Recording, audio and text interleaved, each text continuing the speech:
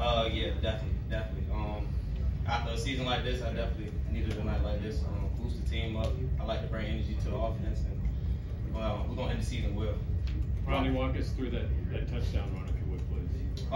I knew the game was tight. I had to make a play, so like as you see, I was trying to make a play every time I touched the ball, and I just knew I had to make a play, and I knew won't nobody catch me. So. Rodney, short week, quarterback change. How was this offense able to pull it together the way they did today? We don't miss a beat. It don't matter who back there. We ready to play. I mean, you can put me at quarterback. We always gonna be ready to play. But about Nate, like how was his demeanor? How was his control of the huddle? What you see from him? Nate, he was very confident. Like the whole week, it just seemed like he knew what was going on. He knew he was gonna go out there and win this game for us, like he did. He was telling me the whole day, "He ready? Let's go win it." And we won it. Rodney, I think all but 20 of your yards rushing came in the second half. What kind of flipped for you to really turn things on in the final 2 quarters? Game too close, so I got a chance to make the league bigger, so that's what it was. Your offensive line has had a lot of changes this year, a lot of injuries. What have you seen from them that have helped you coalesce as the year's gone throughout? There's a lot of young guys, and then there's a lot of vets. So, I mean, they learn it. They learn it. They know if they got to play, they're gonna step up, play big. So, have you seen them grow as a group a lot? Yes, of course. We had a new offensive line every week. It's a new lineup every week. So they knowing they have to switch, they just always be ready, and I appreciate them for that.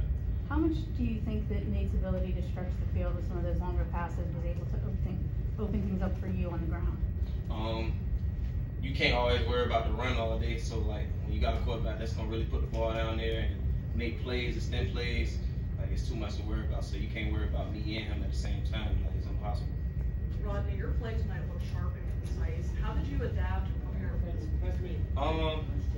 I know if I get an opportunity, it doesn't always, it don't matter who we play. If I get an opportunity, I'm gonna make something of it. And I got an opportunity tonight, so I made something of it. That was the longest run of your Pitt career.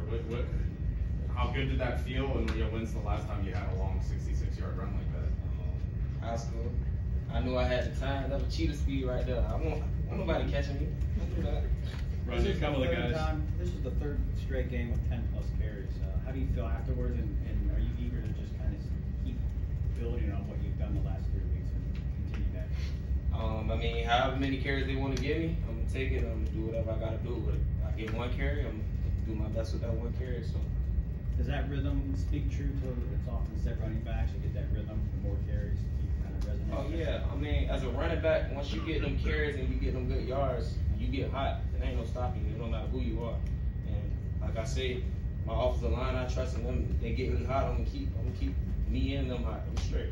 Rodney, how the team would have maintained its focus, even though you had some struggles early on this year? I could say we're a brotherhood. We not like a lot of teams. Some teams fold. Not gonna come out there and want to play. The whole time we still want to play. It don't matter who you line us up against. We ready to play. Rodney, a couple of those offensive linemen you mentioned were seniors. How much of a motivator was senior day for this team?